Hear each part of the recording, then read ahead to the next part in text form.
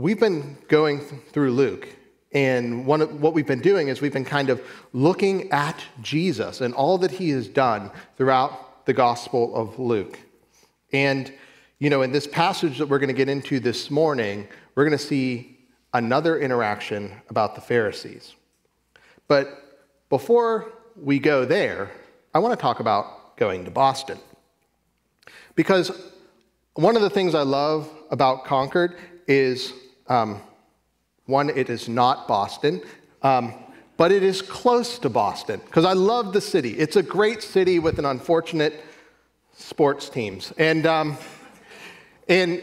there's just so much history. It's walkable. It's, for the most part, clean. There's lots of good food. I love being close to Boston. About once every couple of months, Nicole and I make a trip to visit our friends in East Boston. And on one of those trips in particular, we were driving down the road, and we were driving down 93, and we're getting ready to cross the Zachem Bridge, and we need to get off of exit, I think it's 17 there, which is like you get over the Zachem, there's an exit coming on, you have to get all the way over, and then go into the Callahan tunnels over to East Boston. Well, I am notorious for kind of settling into the ride, as it were. And, like I'm pointing out windmills to Gavin as we're driving. I'm looking at the cranes that are going on, that are building all sorts of things, and just admiring the day into the city. And I drove right past my exit, and it added 40 minutes onto the trip. Because I've learned that though Boston is an amazing city with an unfortunate sports team, it also has spaghetti for roads. And if you're not paying attention, if you're not watching where you're going, if you're just on cruise, you're going to miss a turn. And that is going to cost you time, lots of time. Well, what's true for driving in the city of Boston is true for life as well. If you aren't paying attention to where you're going, if you're just kind of coasting in your life, your natural tendency is not going to be to drift towards Jesus. It will be to coast right past him. And so this morning, we're going to jump into a text where we're going to look at intentionality about following Jesus. And we're going to see that you can either be a Pharisee or a follower. You can't be both. And the natural drift to your life is to pass the exit that follows Jesus and to continue living life like a Pharisee. And we're going to see that growing in Christ means growing in self-awareness and spirit dependence. So turn in your Bible to Luke chapter 12. Luke chapter 12, we're going to read verses 1 to 13 together. God's word says this: Meanwhile, a crowd of many thousands came together, so they were trampling on one another. He began to say to his disciples first, "Be on your guard against the leaven of the Pharisees, which is hypocrisy. There is nothing covered that won't be uncovered, nothing hidden that won't be made known. Therefore, whatever you have said in the dark will be heard in the light, and what you have whispered in an ear in private rooms will be proclaimed on the housetops. I say to you, my friends, don't fear those who kill the body, and after that can do nothing more. But I will show you the one to fear. Fear him who has authority to throw people into hell after death. Yes, I say to you, this is the one to fear. Aren't 5 sparrows sold for 2 pennies?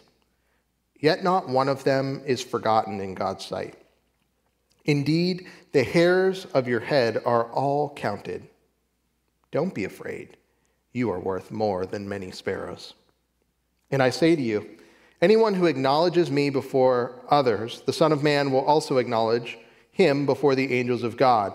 But whoever denies me before others will be denied before the angels of God. Anyone who speaks a word against the Son of Man will be forgiven, but the one who blasphemes against the Holy Spirit will not be forgiven.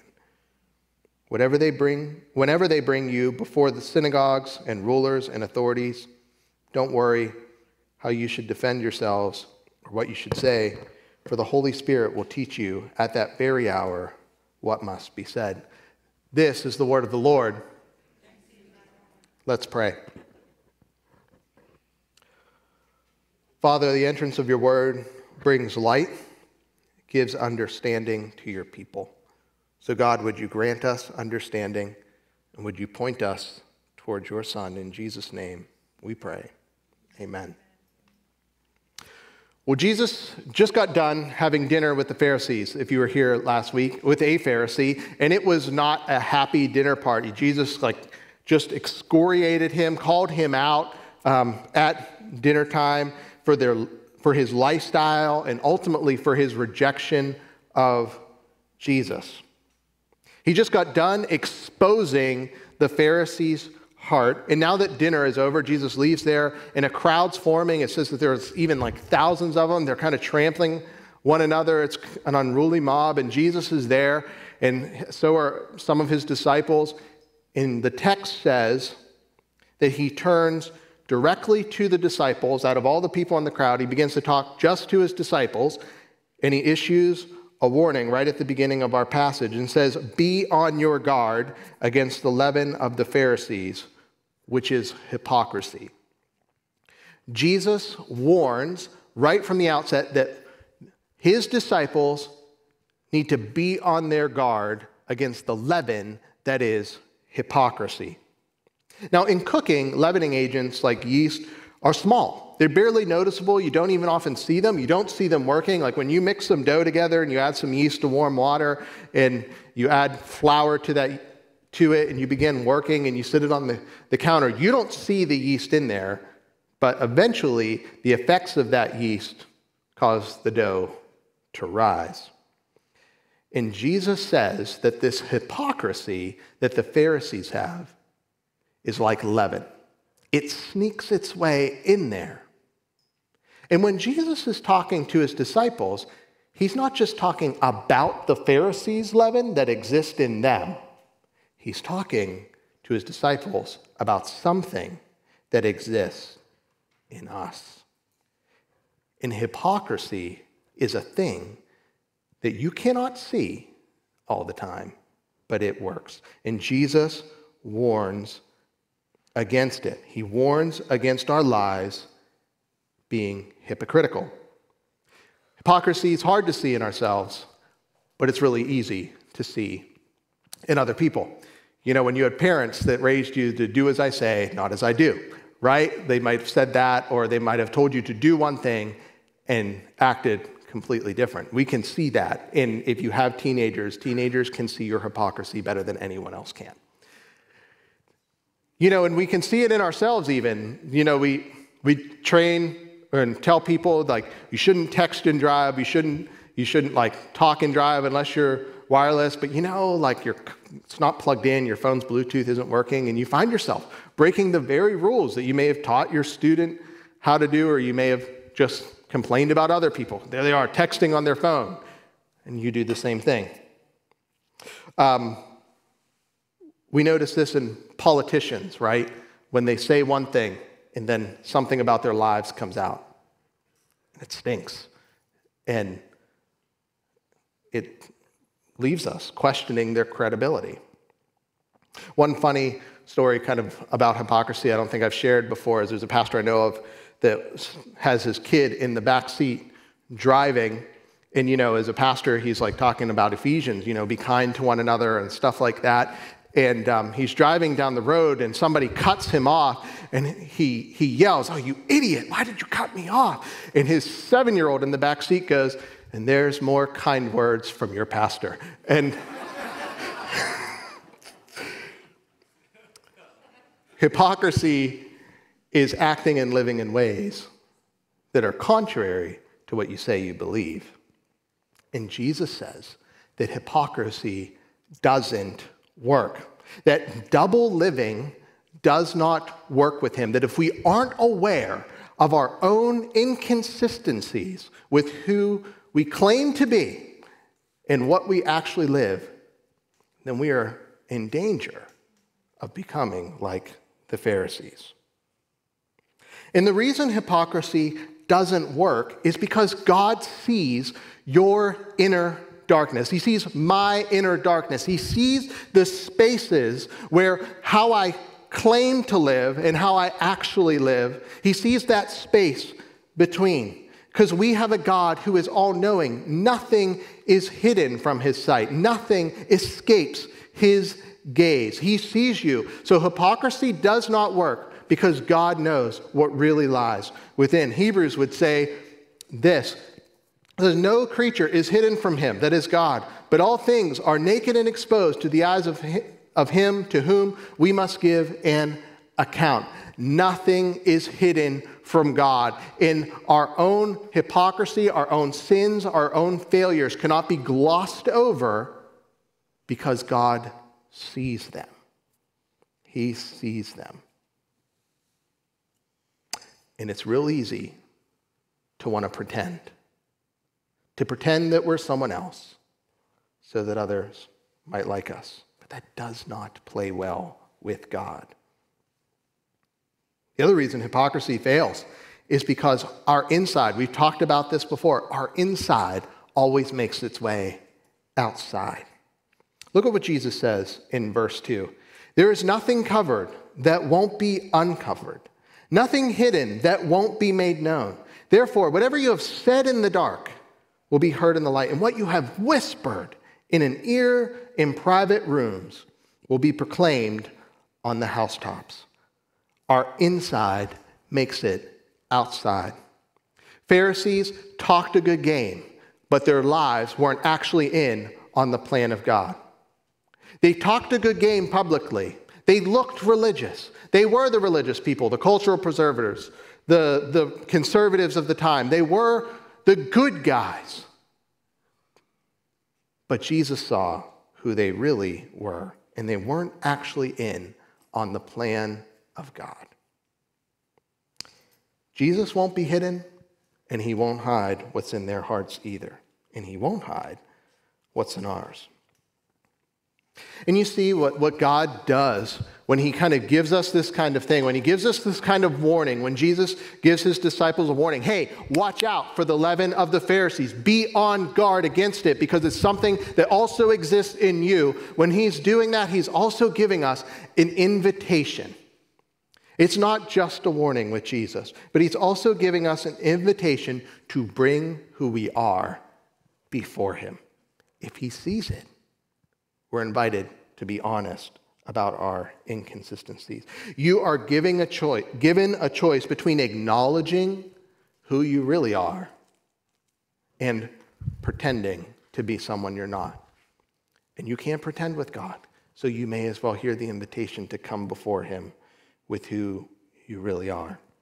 You see, Jesus wants your heart, and he wants to make you whole. He wants the space between how you say you live and how you actually live. He wants us to be people who are honest with ourselves. And Pharisees, as we've learned from the past 2 weeks, had no ability to see themselves clearly. And Jesus is inviting us to more. And friends, like the Christian life is about learning how to live honest with ourselves and honest with who Jesus says he is. Eugene Peterson, who's one of my favorite pastors who's passed away in 2018, said this: the Christian life is the lifelong practice of attending to the details of congruence. Congruence between means and ends. Congruence between what we do and the way we do it. Congruence between what is written in Scripture and our living out what is written. Congruence between a ship and its prow. Congruence between preaching and living. Congruence between the sermon and what is lived in both preacher and congregation. The congruence of the Word made flesh in Jesus with what is lived in our flesh. So we kind of live as Christians in this tension, in this acknowledgement that our lives don't always line up. And the way of Jesus isn't to just stifle that part off and put a religious front forward, but the way of Jesus is to constantly bring our lives in congruent with the way he lived over and over time. So we are called to beware of the leaven of hypocrisy and instead tend to matters of consistency, to see ourselves for who we are. And when you see yourself for who you are, it can be kind of scary. When you see yourself, man, like my religious pretending over here doesn't match up with my anger over there. That my life does not match what I say. When we see those things, friends, when we see our imperfections, we're invited then to also see Christ's perfections. That Christ was perfect, that he is enough. So on the road of life, you will drift towards the leaven of the Pharisees. You will drift. But instead, there's another way you can take. You can take the exit ramp of consistency and congruence, of following Jesus and acknowledging who we are. The second kind of, for using this car imagery, drifting, the second thing that we might drift towards is fearing man or fearing God.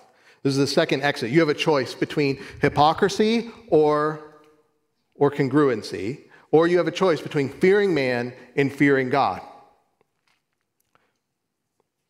And this one is hard because approval and praise from others is intoxicating. And here's the thing. You and me, we were meant to be people who belong. God made you to belong to him, and he made you to belong to his people. And so we just have this innate desire that we want to fit in. We want to belong. But oftentimes, what we do is we end up replacing belonging to God with belonging to what other people think about us. We want to fit in. We want to be liked. We tell this to our kids, right? You don't have to fit in. You can be you. And Jesus knows this. He knows this desire to just want to be liked by people and how this being liked by others could lead us to hiding him. And so he says, I say to you, my friends, don't fear those who kill the body, and after that can do nothing more. Jesus recognizing this fear. Hey, as you follow me, you're going to be tempted to live in such a way that you want to be safe around other people. You're going to be tempted to fear them. And Jesus is also saying that the worst they can do for you is harm your body. Jesus is honest about our fears. He doesn't pretend they don't exist. He's like, listen, I know you're going to want to fit in. I know it's going to be hard, but listen, the worst they can do is hurt your body. So he invites them to not only see their fears honestly, but he invites them to live in a way that's free from the demands of others. It's easy to want to be liked. It's easy for this desire for acceptance to so cause us to live in such a way that we hide that we know Jesus. But this is the way of the Pharisee, not the follower.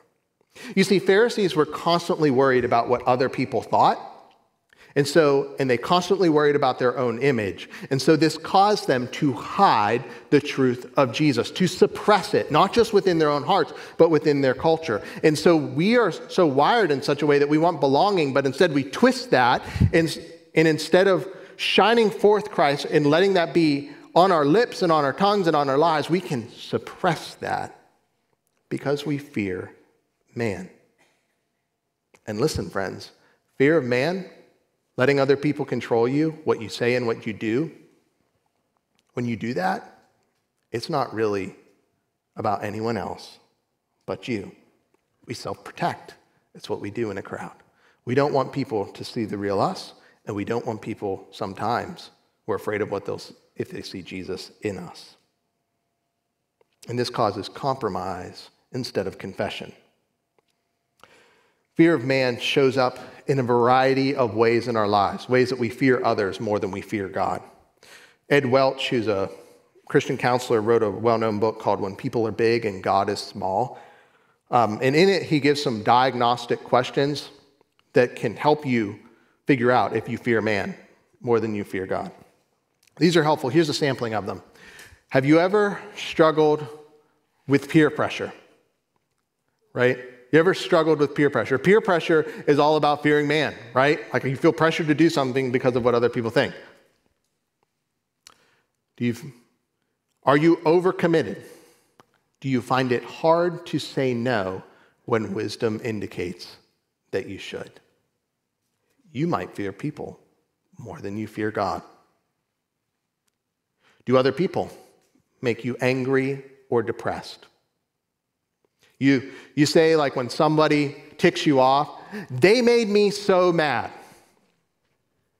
Well, that's letting another person determine your emotions more than God. Do you ever feel as if you might be exposed as an imposter? That someone might find out the real you? Maybe this isn't like a scandalous thing, but just like you know that there are inconsistencies in your life. Well, then you're probably self-protecting. You're probably projecting an image of yourself that is different from the reality because you're afraid of man more than God. How about this? When you compare yourself with other people, do you feel good about yourself?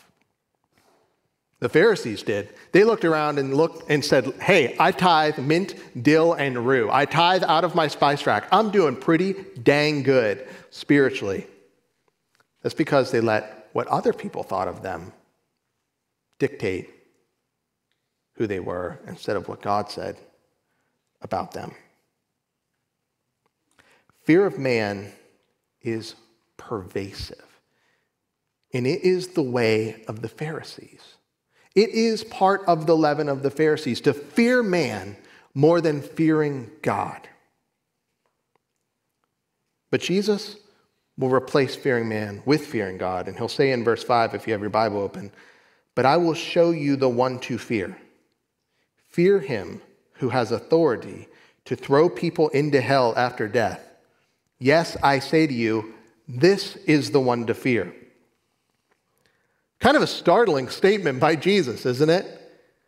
Right? Jesus is saying, listen, you can fear all those people, but the worst they can do to you is hurt your body.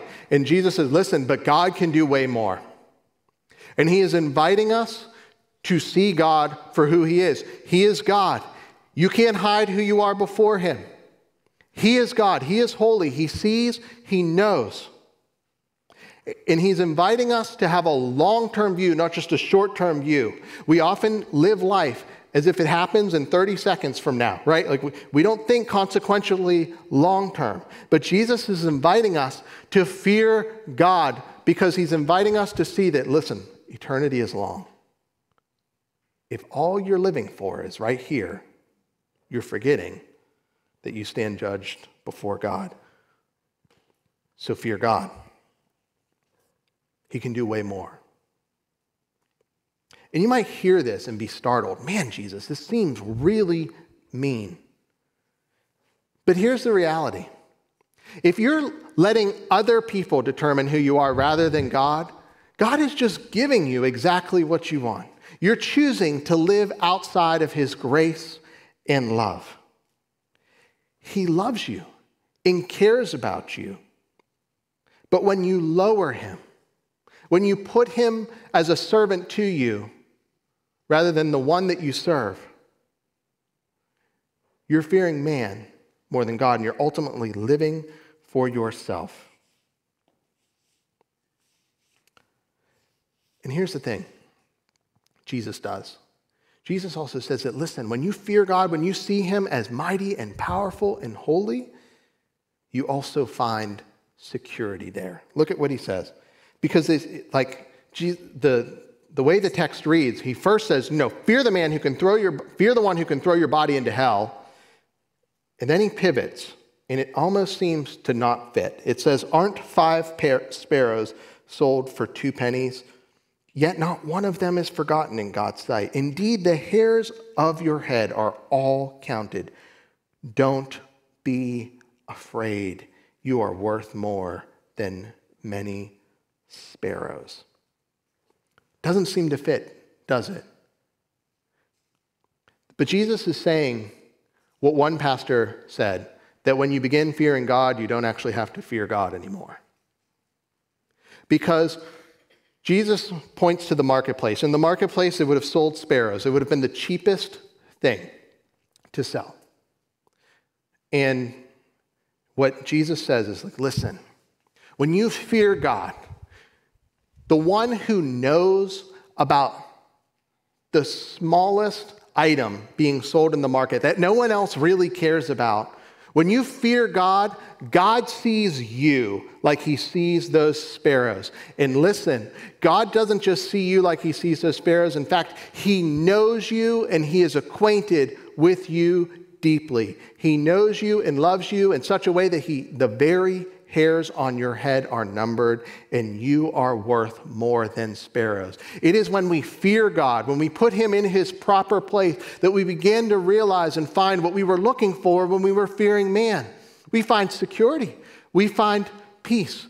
We find somebody that sees exactly who we are, that sees the inner darkness, and we don't have to self-protect or pose before him, but someone that actually loves us and cares about us and has our backs. He's acquainted with the plight of worthless sparrows, and he's acquainted with you. God knows you. And when you fear God, when you're living in that light, become secure.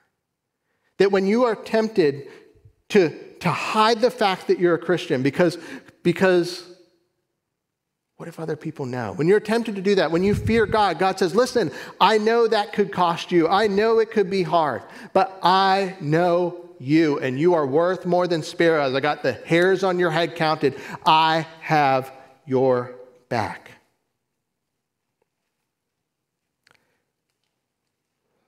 Many people are clamoring to be seen, to be known for who they are, to not have to hide or pose anymore.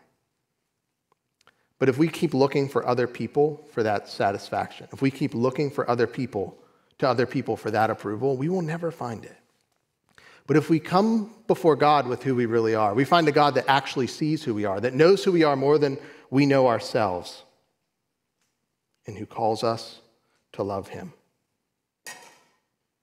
But rarely do we let other people see the real us, because we live with fear of man. We're taught to project an image that is confident and well put together. And man, churches can also do this too. We can create cultures within churches where where we create fear of man culture, where I'm afraid of what other people will think of me if they knew that I struggled with this sin or that sin. Or I'm afraid that if I let people know who I really am, that I'll be rejected. But God wants us to be a community of people who fear him more than others, who can live honest with God and honest before the world because of what God has done for us, because we are secure in God. Don't be afraid. You're worth more than sparrows. God sees you. So we are secure in the fact that we're known, but the other reason we're secure is because of the friendship of Jesus. If you look back up in verse 4, you'll see that Jesus addresses his disciples as friends. As friends. And in the time, to be a friend of Caesar, who is emperor of Rome, right? To be a friend of Caesar meant that Caesar has your back. And you can be darn sure that if you were a friend of Caesar, you felt pretty comfortable in the world because Caesar was a powerful guy. And Jesus is saying that you are my friend. And what he's saying is that you are secure. I have your back. To be a friend of Jesus is better than being a friend of Caesar. No matter what comes at you at life, you have more in Jesus. No matter how difficult your life would be, Jesus has your back. No matter The suffering you face, the depression you deal with, the anxiety that paralyzes you, Jesus is your friend. No matter what it might cost you to be a Christian in front of others, no matter what fearing God over fearing man might cost you, Jesus has your back. You're his friend. The road to becoming a Pharisee is to live without seeing the hypocrisy within you and to live for praise and approval of others more than praise and approval from God. And that fade will eventually lead you to either denying Jesus or acknowledging Jesus. Because growing in Christ means growing in self-awareness and spirit dependence. Jesus closes this passage with some heaviness, but also some encouragement too. And he begins setting expectations.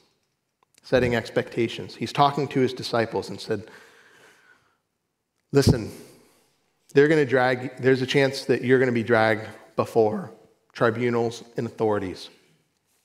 Jesus is setting expectation that there's going to be times when you're going to want to fear man more than fearing God. And he's setting expectations for his disciples that will actually come true in the book of Acts. They will be dragged before tribunals. They will be threatened with their lives. Some of them will even die for their faith. And Jesus is saying that you still have friendship with God, and he is setting expectations for them and for us of what we can expect if we're going to honestly follow Jesus. We're going to be put in positions where it's difficult or costly to be Christians. Where loving neighbor is hard. Where we get criticized by people from all over because of the way that we live. And Jesus continues by saying that the one who confesses him still, he'll confess before others. But the one who denies him, he'll deny before the angels. If you confess him, Jesus has your back. But if you deny him, like the Pharisees did, Jesus denies you. And he pivots to some even harder sayings. He says, anyone who speaks a word against the Son of Man will be forgiven, but the one who blasphemes against the Holy Spirit will not be forgiven. That's terrifying, right? Unforgivable sin. That there is a sin that Jesus won't forgive. And what does this mean? What does it mean that blasphemy against the Holy Spirit is something that won't be forgiven? Because some of you might be wondering, man, does God really forgive this sin? Does he really know? Will he really forgive me? Have I gone too far? Have I sinned too much? And the answer is no. You see, you can come to God and expect to find grace, healing, and forgiveness. You can come home to him. That is the invitation. But there is a sin that God cannot forgive. And that is not accepting Jesus. That is rejecting Jesus. See, you can come to God with your sins, and God will forgive you. But by not letting God forgive you of your sins, because you won't accept Jesus, well, God can't forgive that. So blasphemy against the Holy Spirit is final rejection of who Jesus is and what he has done. And friends, let's not forget that Jesus is still talking to the insiders, not the outsiders, in the passage. You see, the slow fade of the Pharisees is that they keep not looking within. They don't go before God with the light. They reject Jesus. They fear man more than fearing God. And slowly but surely, their heart hardens and they pushed away Christ. And you might be wondering, man, I've denied Jesus. I've said things. I've done things.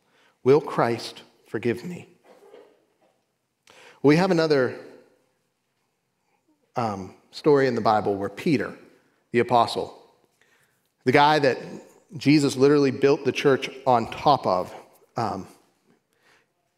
He denied Jesus at Jesus' lowest time. Jesus is about to be crucified. He's been taken captive. He's getting flogged. He's being questioned. And Peter denies Jesus 3 times. Not once, not twice, 3 times. And when Jesus is crucified, after some of his disciples scattered, it's like, well, what will happen to Peter? Well, Peter gets confronted with Jesus, and he confesses, and Jesus completely restores him. Christ forgives those who come to him. And we are called to be people who are honest about the expectations that Jesus set, that it could be hard, that we're honest about our sin, that we're honest about our temptation to fear man, but where we confess Jesus, come what may, and Jesus still has our back, that when they're brought before rulers and authorities, the Holy Spirit will still give them what to say. This is hard.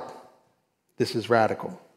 But Jesus is calling us to be people who are bold in our honesty about Christ. Bold about what we believe. Come what may, because they can only hurt the body. He wants us to be people who are not like the Pharisees, who prop ourselves up on pedestals, who think that we're better than other people, but don't even see the darkness that lies within.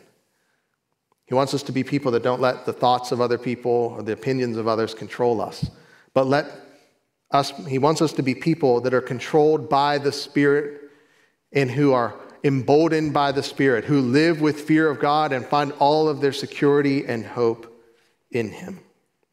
And man, we're going to fall at this. We're going to fail at this sometimes. But Christ still forgives, and we can still come to him. When Paul was talking to Timothy, a young pastor, about persevering in suffering, he gave him this passage, and I love this. It says, this saying is trustworthy. If we died with him, we will also live with him. If we endure, we will also reign with him. If we deny him, he will deny us. If we're faithless, he is faithful, for he cannot deny himself.